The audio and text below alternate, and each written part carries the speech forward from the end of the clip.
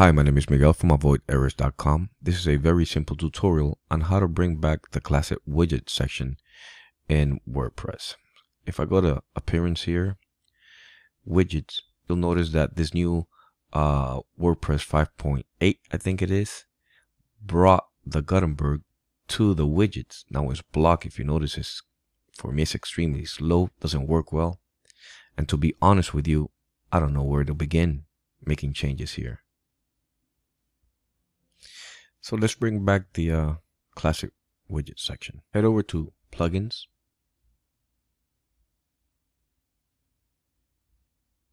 Add new.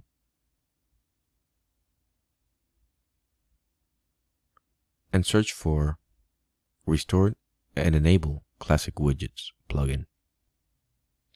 Here it is. All we need to do is just install and activate. It's that simple.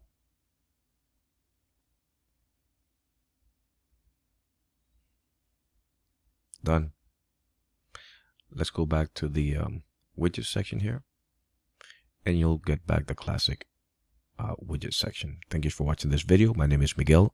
If you have any questions, feel free to post them in the comment section below. Thank you.